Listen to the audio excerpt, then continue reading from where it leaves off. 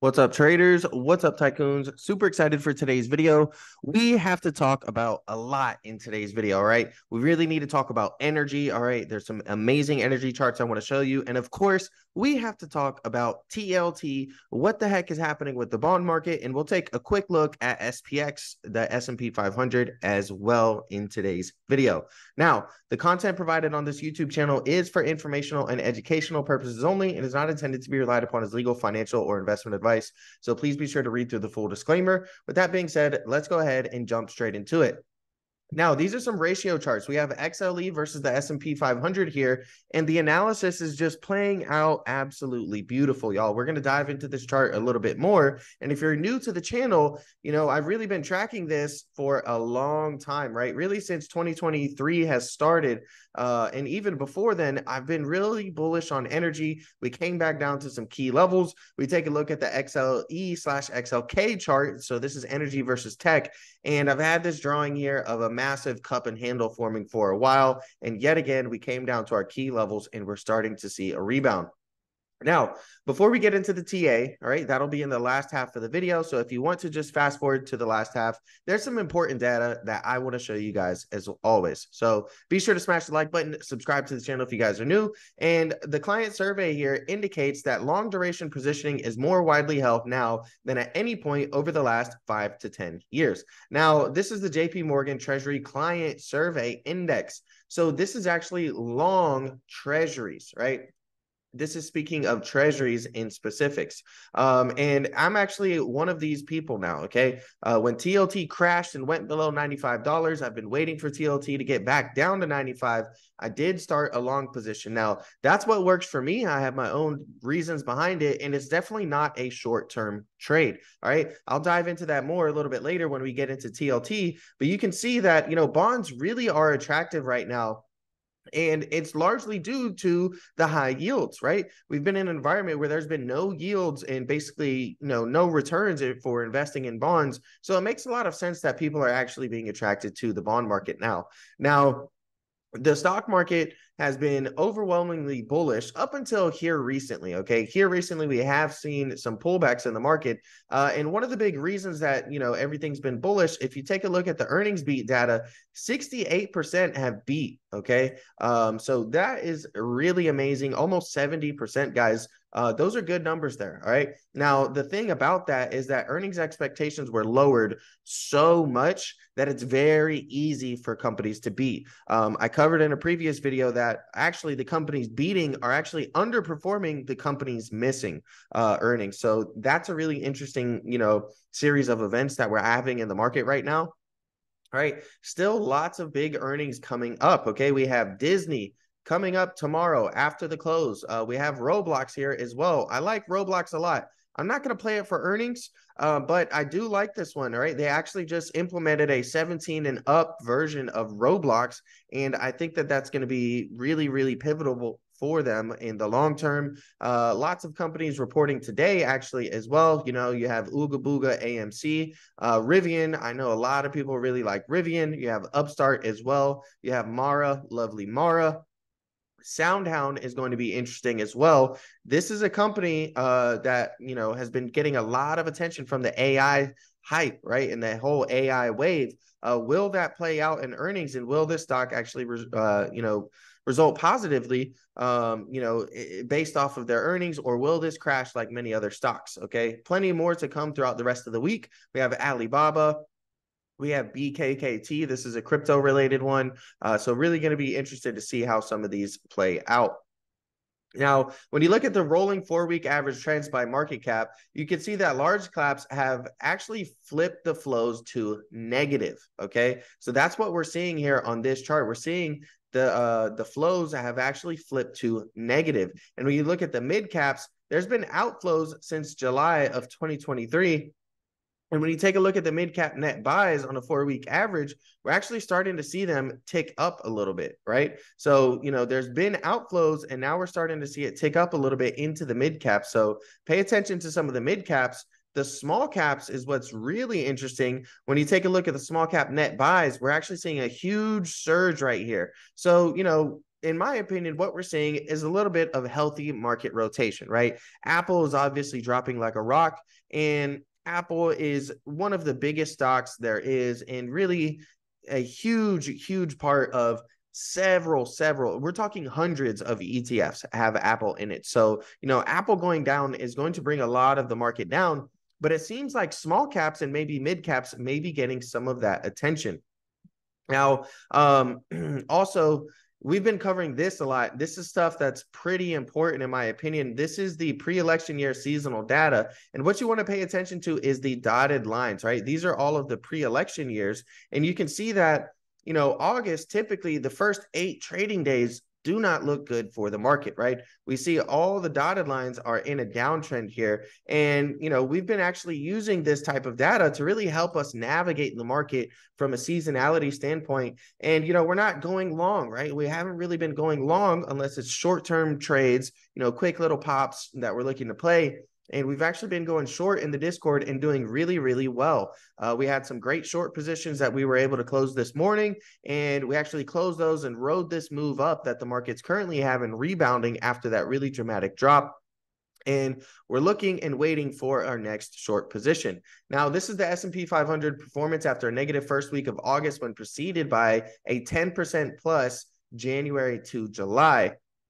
And you can see here that essentially, the returns don't look the best, right? I mean, when you have this really big rally in the first half of the year, August typically doesn't tend to be the best, right? When you look at the returns, you can see here that they're pretty much all negative right here. Okay, so it's not a lot of surprise when you look at this chart and when you look at this chart that we're seeing a pullback already in August. Okay, this is almost the same data.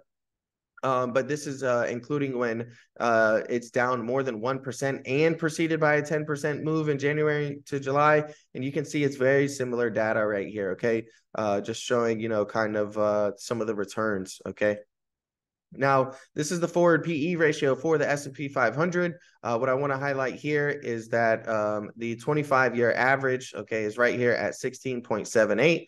And so the market is a little bit frothy. It's not extremely frothy at levels like this and like this, but we are above that 25-year average here of 16.78. And I'm sure that this is actually a little bit lower now that the market's been dropping, but we are seeing a little bit of mean reversion here in the PE ratio, the forward PE ratio for the S&P 500.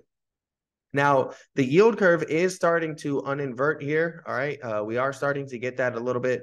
So that's something good to see, right? That's a good sign. But the big thing that people need to be cautious of is that when the yield curve actually completely uninverts and is not inverted anymore, that's typically when we tend to see the recession. So this has been the longest awaited recession and the most predicted recession pretty much in history. People have been waiting for it all of 2022, all of 2023, and now it's being pushed out and expected to happen in 2024. So we'll see if it ever actually comes.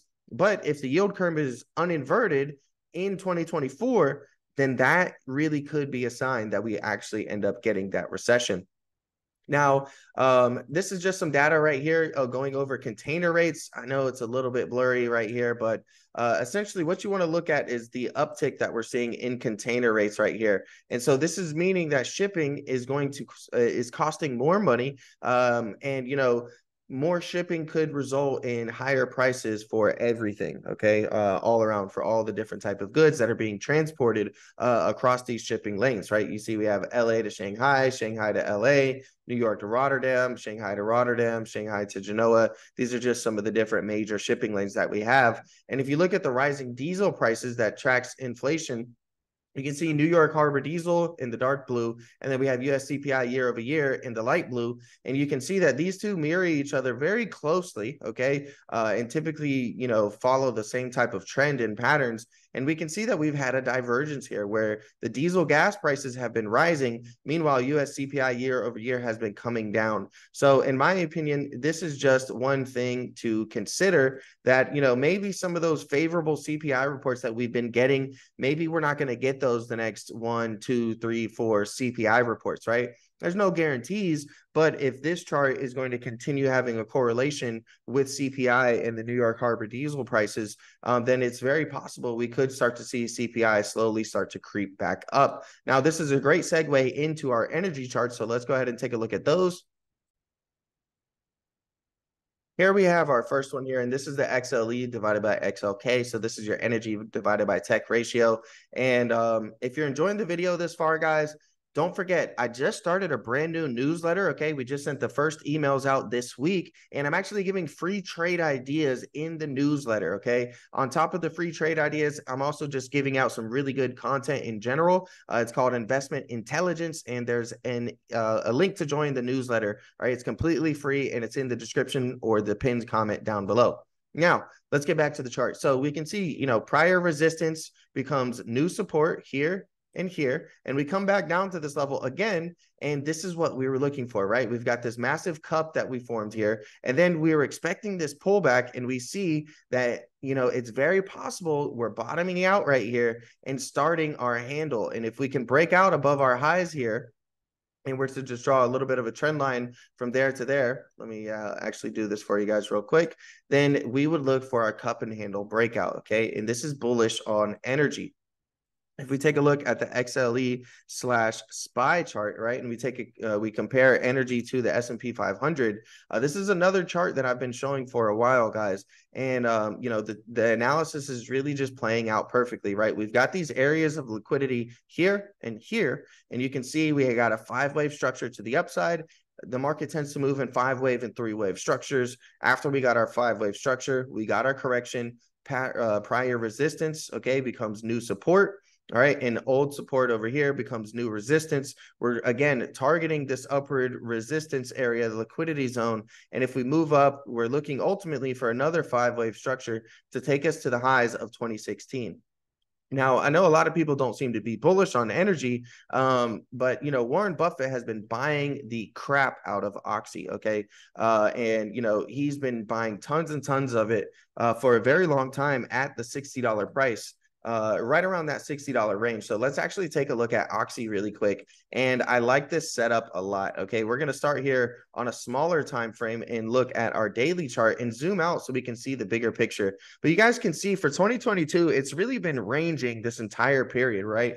With lows of 51 up here to highs of, around 76. 77, something like that. It has been ranging for a long time, but to me, we're starting to form this nice rounded bottom here. We have a strong buying channel, and these trend lines right here, and here, these signify a chart pattern known as an inverse bump and run pattern. Now, if you guys have been watching the channel, you guys know that this bump and run pattern has slowly become one of my new favorite patterns there is in the market, and we're testing the top trend line right now. Not only that, we have our bullish channel here. If we can break this top trend line, it would make a lot of sense for us to continue up towards this bullish channel to the highs here of around 67, maybe even potentially 70 on Oxy, just depending on how much the momentum moves. If we were to zoom out and go to a monthly time frame and take a look at things from a monthly time frame, what do we see, guys? We see a massive inverse bump and handle or bump and run pattern forming here on the monthly chart. And if Warren Buffett's been buying at the $60 around that $60 price level, I really like it, right? So, a good trade idea, okay, would be, going long above this 59 level right here, 59.62, whatever that exact level is. Yeah, 59.62. And, if you end up closing below 59.62 on a daily or weekly, whatever time frame you prefer, then you could go ahead and get out of it. And the upside potential looks really, really good for the long term. Remember, this is a monthly chart, not a short-term chart. So for this massive inverse bump and run pattern to play out, I mean, this would take at least 6 months, maybe even years, maybe even a year, 2, 3 years. But that would put Oxy back up here towards its highs of 113. So I really wouldn't be surprised to see if in 2025 or sooner, this stock is trading at $100 to potentially up to 110. Now remember, Buffett's been buying right above this level of 59.62 here, up in the 60s. Now let's go back to our daily time frame and talk about TLT, because TLT has been on a massive puke fest But as you know, as I mentioned in the beginning of the video, I've been waiting for it to come back and fill this gap for a very long time. So for me, it makes a lot of sense to start investing in TLT slowly for the long term. Definitely not playing the short term here. And at the moment, I currently do actually have some put hedges to the downside with a little bit of a shorter expiration. Now, the reason I went long is because look at where we came down to, guys. I've been mentioning that, you know, we had this larger structure here. We got the breakdown retest, and we're looking for the gap fill. We came exactly down right here to 94.73, started to find some support and rebound. And you know, those positions are doing very, very nicely now. And it makes a lot of sense to hedge, right? Because we have to keep in mind that all of this move right here could be a dead cat bounce. Okay. This could all be a dead cat bounce after such a huge move to the downside, right? In a very short amount of time, TLT went from 102.88 all the way down to $94, below $95. That's a dramatic move, especially for the bond market, right? I mean, the bond market has literally been more volatile than the stock market. If we were to throw on some fibs right here, okay, and just take our recent swing high, okay, and connect it down here to the lows, and we'll go ahead and put the right things on here, all right, and take a look at these really quickly. You guys can see what it is that we're looking at, right? And right now we are at our 23 Fibonacci retracement, and we're kind of bouncing off of their support right around this 96 level that we have as support here as well. TLT could continue pushing up higher to 97.77.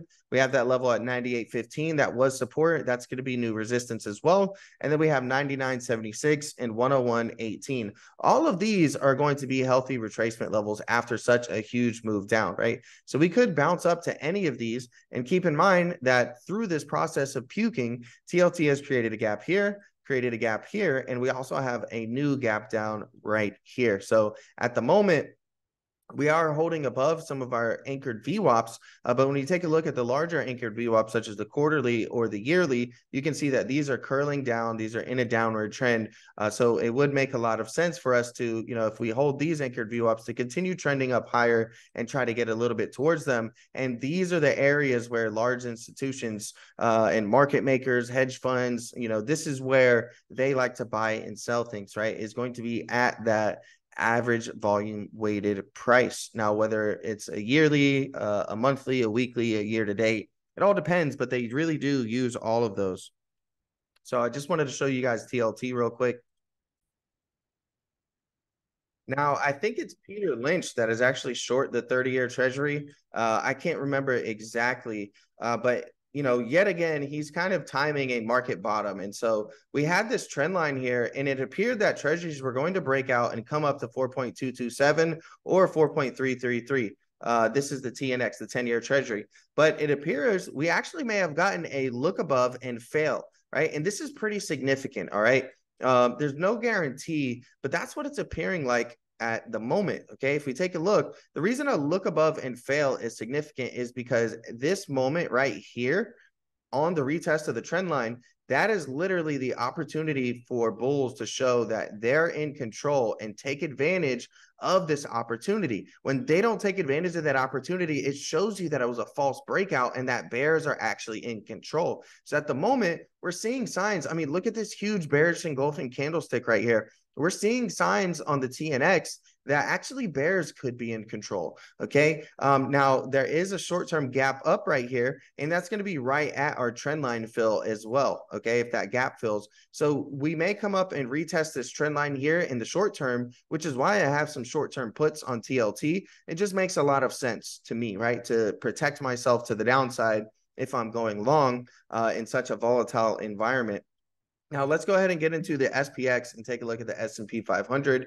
The S&P 500 has so many gaps down, guys. Many gaps down. Now, back in the day, all right, we posted this in the Discord. I also posted this on YouTube. You know, we had our 1, 2, 3, 4, 5 wave move. You can see we hit our wave 5 targets here. And this wave 4 was super clean, right? We started really going long, heavy long here, because we had a nice, clear ABCDE wave 4 correction. And that was a strong sign that we were going to continue this move to the upside and get a wave 5. And it makes a lot of sense for us now to get an ABC correction to the downside now. So, you know, essentially we're looking for a move like this, A, B, and we could come up and fill this gap up here on SPX right around 45.75. That's definitely a possibility before continuing this downtrend. And if we break 45.50, I think that 43.83 is going to be the next target zone. So now that we're actually looking at the S&P 500, we're looking at the SPX. Remember, guys, seasonality says that the first 8 days are not very good. And remember, these are trading days, okay, not calendar days. So not the actual eighth. But you have to trade what's in front of you, right? You can't let your bias really break through there. All right. If I was to simply draw a trend line here, okay, and then we come in and draw a trend line like this, you can see that yet again, we have my favorite inverse bump and run pattern right here. We have a bullish divergence where the S&P has been making higher lows here while continuing to make lower lows. And it makes a lot of sense that we're seeing some movement to the upside. I mentioned we closed short positions this morning. We went long in the Discord, and, we're waiting now for the next optimal trade, right? We're going to look and see, is this just a healthy retracement to continue the downtrend, or potentially are we going to come up here and fill this gap, sometime in the near future? Remember, trade the chart that's in front of you. Don't let your emotions take control. Don't let your bias take control. And look for any ways that you guys can make profit, even if it goes against, what it is that you want to trade with your gut. Sometimes people's gut feelings are wrong, and you just have to recognize that and take advantage of that, and be able to, recognize when you're letting, and really just, whenever you're letting yourself miss out on profits, right? We don't want to do that. Thank you guys for watching today's video. Smash that like button, subscribe to the channel for more. And please don't forget to sign up for my newsletter using the link in the description or the pinned comment down below. That'll really help support me out.